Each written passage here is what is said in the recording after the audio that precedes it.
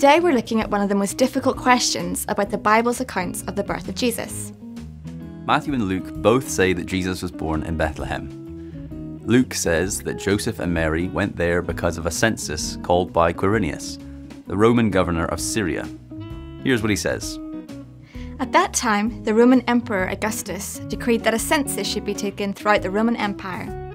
This was the first census taken when Quirinius was governor of Syria.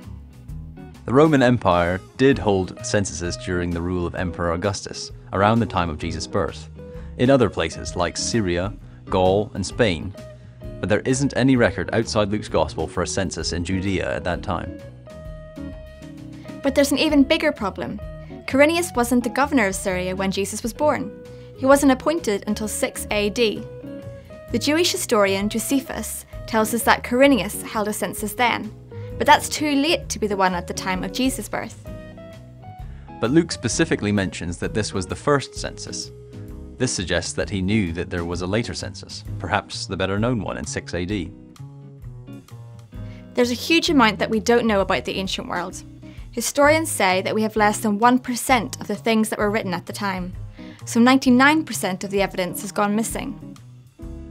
So it's possible that Luke is talking about an earlier census at the time of Jesus' birth, but the evidence for it has been lost.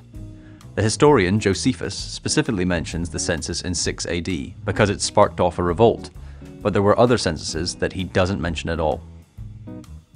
Although we find it hard to admit, we just don't know the answer about Luke's census. But as we've seen earlier, Luke is a careful historian.